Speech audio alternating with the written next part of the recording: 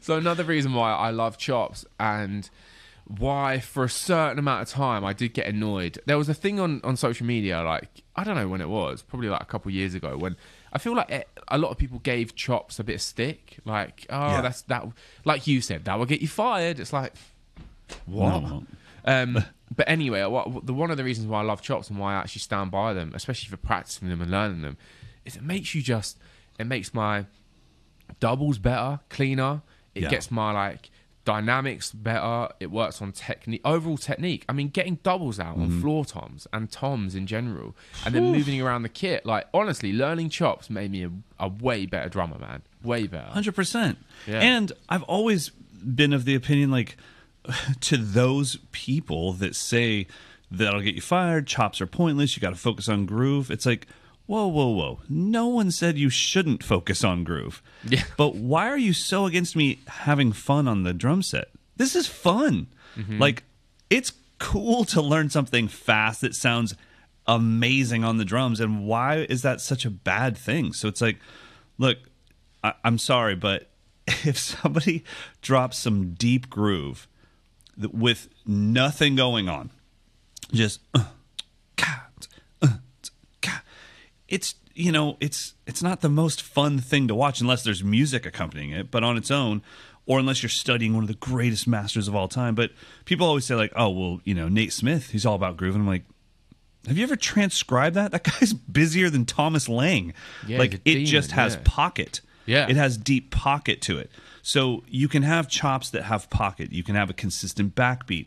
You can take the choppy part and bring the dynamics of it down, and then take the groove part and bring the dynamics up so the groove stands out above the chops. But I think for all of us, the biggest thing is, you know, this is a little off the topic, but when it comes to should you practice chops, should you not, you should be happy on the drum set. If the drum set is always homework to you or always what you're not supposed to do, why even do it? I can't even imagine having something in my life where 90% of what I did was trying to remember what I'm not supposed to do. That sounds terrible. I know, mate, exactly. And also, like, you need those things to make you realize that you're getting better and things sound good. Do you know what I mean? Like, a chop, when you nail, like, a chop that you've been practicing and you move it around the kit and it's slightly faster than you just played it, or you figure out a new movement or a new placement and you go, flipping out, that was me. I just played that. I have a question for you. Yeah, go on. I just saw your most recent story of you boxing. Oh, yeah. My initial thought is, if things ever got a little squirrely between me and Ed, my only option is to pepper spray him. Because it looked like you could fight pretty well. No, and I don't want to be a part of it. No, you know what it is? You know what it is, right? You know what it is? It's the equivalent of someone doing loads of tricks with, like, a football or a soccer ball, but then versus in a match, playing soccer. Yeah.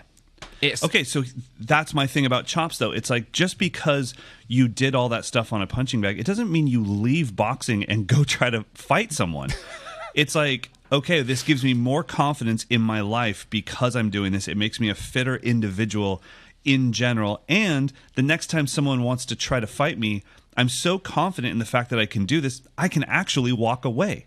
And I feel like my chops give me the confidence to go, shaka doom, and be stoked on it, because I know that I can play chops. And I don't know, I think I'd have more imposter syndrome playing Pat Boone, Debbie Boone, if I didn't know any chops, because I would feel like, oh, this isn't cool enough. But since I can do all these other things, it's showing that, well, Pat Boone, Debbie Boone is a choice, because I could have played, it was kind of like Phil Collins in the Air Tonight Phil. He could have played anything in the world. He chose to play that, but that's after he had shown the world in Brand X that he was an amazing fusion drummer. It's after early Genesis where he's showing he's an amazing prog drummer. And he's like, yeah, I've done it all. By the way, here's what you get. Shadoom, shadoom, shadoom, shadoom, cat, cat. And it was beautiful. So I don't think it's a bad thing to practice chops whatsoever.